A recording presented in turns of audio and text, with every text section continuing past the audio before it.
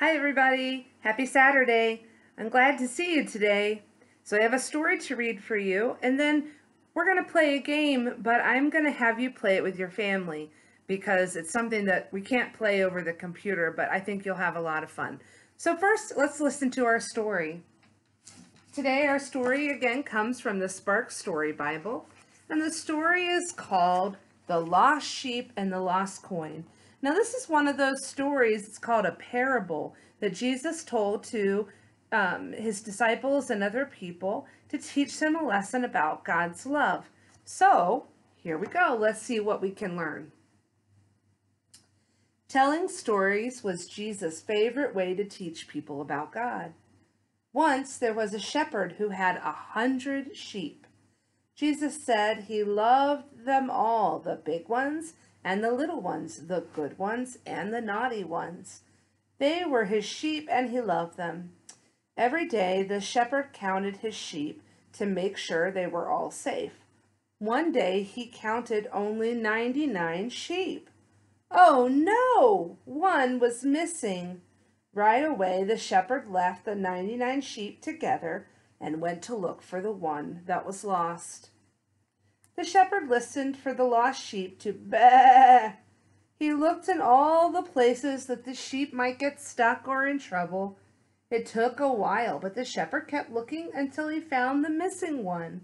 Then he called to all of his friends and neighbors. "Come on over," he cried. "I found my sheep. Let's have a party." Jesus loved telling people stories like this about something being lost and then found. "I have another story," Jesus said. Once there was a woman who had saved up 10 little silver coins. One day, when she was counting them, she discovered that she had lost one. What do you think she did? What do you think she did? Let's see. Did she think to herself, "Oh well, I've still got 9, so who cares if one is lost?" No, she did not. She lit her lamp and swept the house from top to bottom. She looked under and over and around everything in her house until she found that lost coin.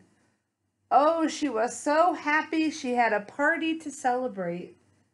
God is like this shepherd and this woman. You know, Jesus said, God would never stop looking for someone who was lost. The end. Do you know, sometimes we feel like God isn't around, right? Sometimes it's hard to feel God's presence. Sometimes it's hard to remember that God loves you. But God loves you so much that if you are hurting, God will come just to take care of you and just to show you love. You are as important as all of the people in the world.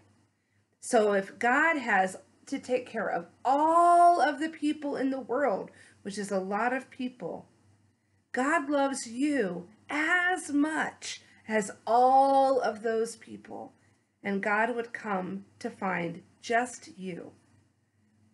So for the game today, I want you to find somebody in your house to play it with. It can be a brother or a sister, could be a mom or a dad or another grown-up, right? Someone in your house that you could play with.